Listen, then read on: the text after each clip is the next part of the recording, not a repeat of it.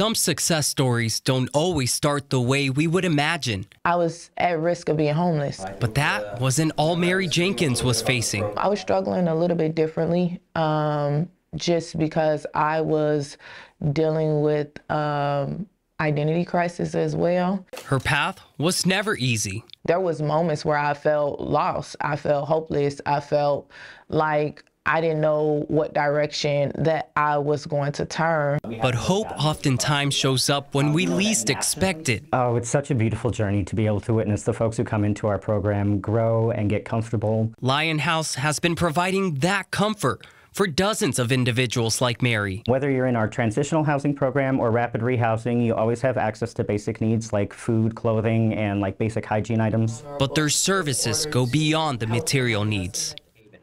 Ooh, it's hard to imagine. It's hard to imagine because Lion House provided us more than what I think they know.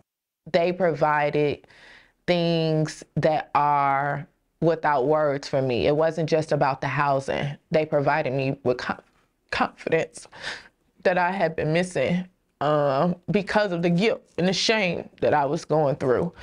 And as the need continues to grow in Kansas City, Mary hopes to one day give others what she was given. Now I'm here to be able to provide that same love and support that I received.